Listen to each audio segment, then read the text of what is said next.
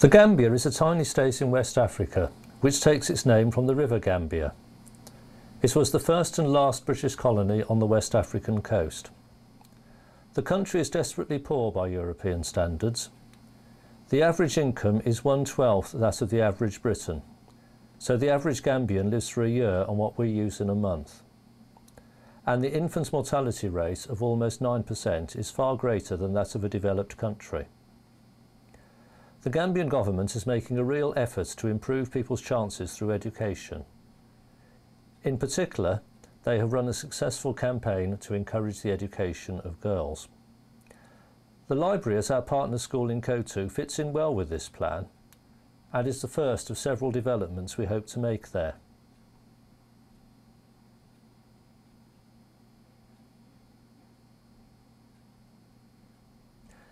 In October 2004, when we first saw it, all that existed was the foundation trenches, which had been dug out by hand at the end of the rainy season.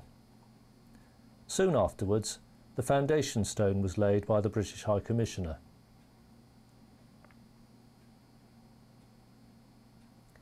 A team from Colfe returned in December 2004 to help the local builders by mixing the huge amounts of concrete needed for the construction. This enabled the builders to make rapid progress during the fortnight we were there. The walls rose very quickly, the sections of brickwork being tied together by pillars of reinforced concrete.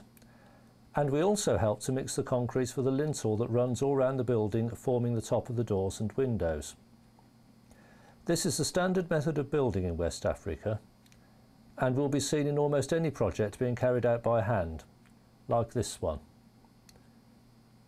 Apart from mixing concrete, our other main job was simply delivering bricks and timber to wherever the builders needed them.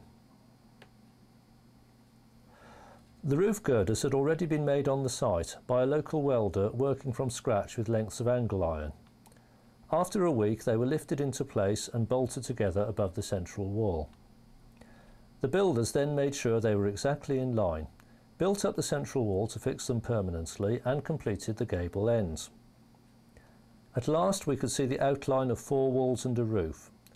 What had been a scene of organised chaos was beginning to look like something to be proud of, and soon the roof timbers were being fastened to the metal girders.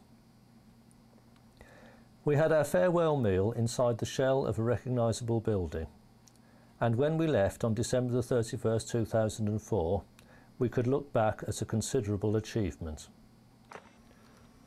The final pictures in this sequence show what we could see as we set off for the airport.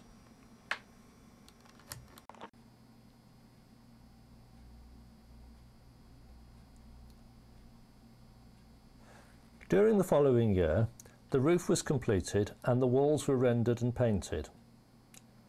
By the time we returned in 2005 to help paint the ceiling, a tiled floor had been laid to keep the building cool, which meant we had to clean it.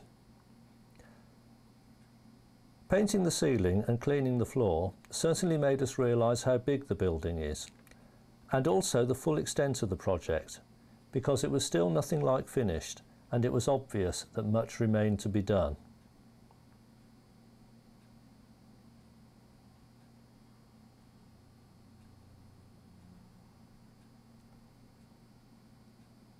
Meanwhile, Colfe School was using its own resources to build a desperately needed science laboratory, which was opened at the same time as the library in December 2006.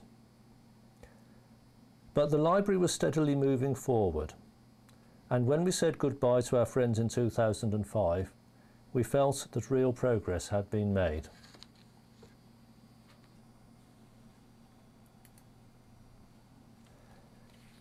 In December 2006, we went back again for the formal opening of the library.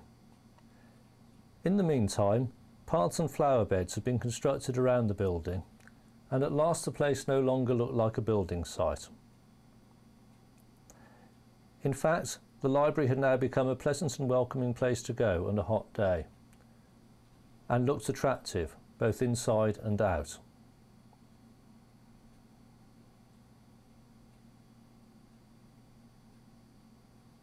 By this time, we had also raised money for some bookshelves and tables. We could now begin to think about our next project, a sports service on the area shown here. This is where our video begins.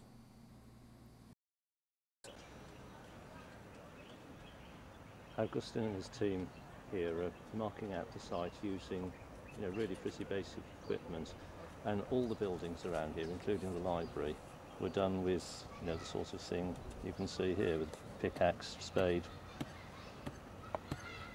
Nothing more sophisticated than a spirit level.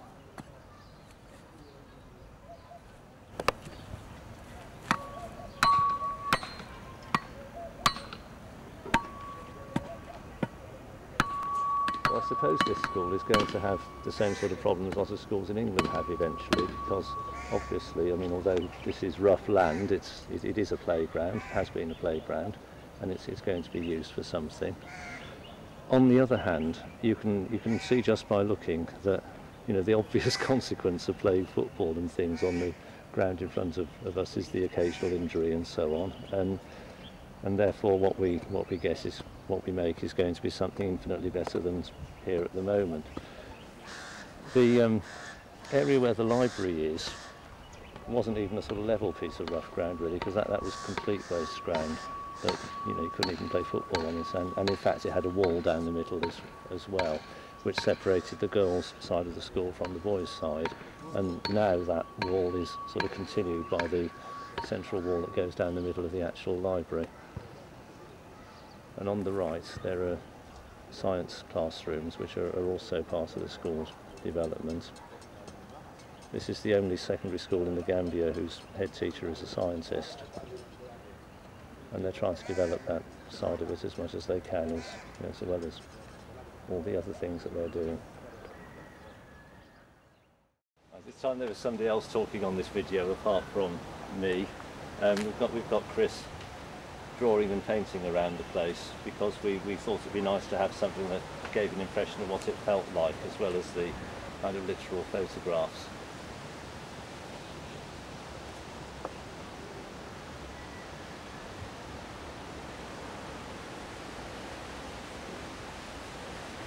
So we hope we're going to end up with a kind of, apart from the video, we hope we're going to end up with a kind of montage of drawings and watercolours and photos and so on, that both, as it were, deliver the facts about the school and the library, but also give something of the feeling of being here.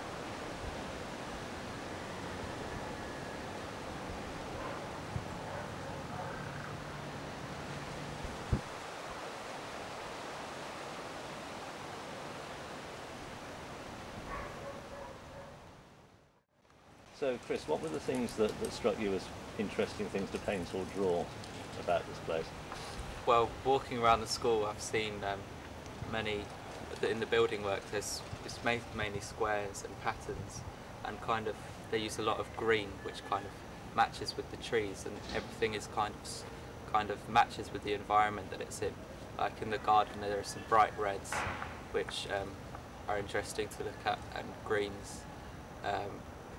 The colour of the floor kind of matches with the colour of the building work, so everything kind of goes with the environment. And just been drawing things and just seeing, just recording stuff. Could we have a look at some of the sketches? Yeah. This is a quick sketch. This is just looking at some of the colours of the trees, like bright green, kind of turquoisey colours, reds in there as well. This is Abraham. This is Abraham's drawing of me. Just some automatic drawings, which I'm sure many of you will criticise. This is James. Geometrical drawings of inside the library, just quick sketches of stuff, and that's all I've done so far. And you've been sitting here drawing with Abraham, haven't you? And, yeah. Can we have a look at Abraham's drawings he's been doing as well? Yeah, he's done some very good drawings of the palm trees and how he climbs them. I want to show them. Can we have a close-up of it, Abraham? Yeah. So this is a This is a job you've actually done yourself, is it? You've actually climbed up the tree and done that? Yeah. Oh, let's take some nerve.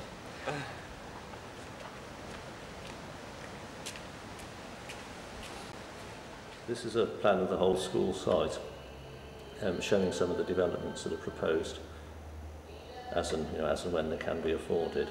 The things that are framed in red are the things which are to be built. This one over here is a new computer department. Obviously that's just a plan at the moment. That is the basketball lawn, which we hope and intend is going to happen in the next 18 months or so. And up here, an assembly hall, which would be a very, very big project. I mean, there are plans for it, but obviously that is some way in the future.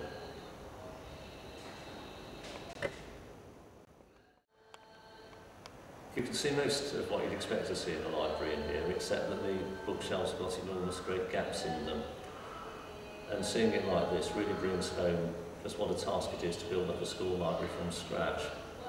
How many books you would expect to have in a library that was working normally. So that's something that we hope we're going to be able to help with over the next few years, gradually add a few at a time and try and build up a proper and purposeful collection for people aged 15 to 19. This is the girls' side of the library. I mean, the girls have been using the other side, in fact, but eventually this will be the separate girls' side. And as yet, it hasn't actually got any bookshelves in it, although quite a lot of the other equipment is there already. Seeing it empty like this, does rather bring home how big it is. And it's quite a good reminder, really, of the time that people spent last year painting the panels on the ceiling, which was our job when we were here in Christmas 2005.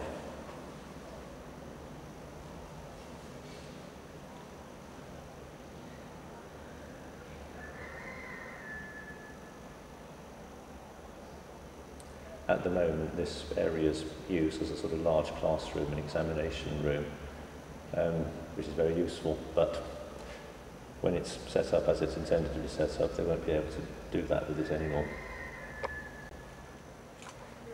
We're standing outside the end of the library now, and because you wouldn't be able to hear me if I was talking from the wall, we've made James stand there and look quite silly, really, and he's got points to things. Sad thing, really, that all the work that people did in 2004, you cannot actually see. It's all sort of underneath plaster and paint and so on. But you can see the kind of vertical pillars which James is pointing out now, and the work that people did in 2004 was mixing the concrete to fill those in. I mean, you can see how many of them there are along this wall, which is the shorter side, and they're all down the side as well, and there's obviously a lot of concrete there. What you can't see, and if you didn't know it was there, you'd never guess, is that there's a great band of concrete all the way around the building at ground level. No, not there, James, it's at ground level. And then there's another one at the top of the window level, just above where James's hand was, and pretty well all the concrete for the band that goes around at the kind of lintel of the window level was literally mixed by Colfe standing in the middle of the library in December 2004, which is an awful lot of concrete, and that moved the work on much faster than it would normally go. Then if we just go around to the right, you can see the wall that separates the two schools, and in fact we're not quite absolutely in line because the middle of the library wall is just to the side of where James is standing.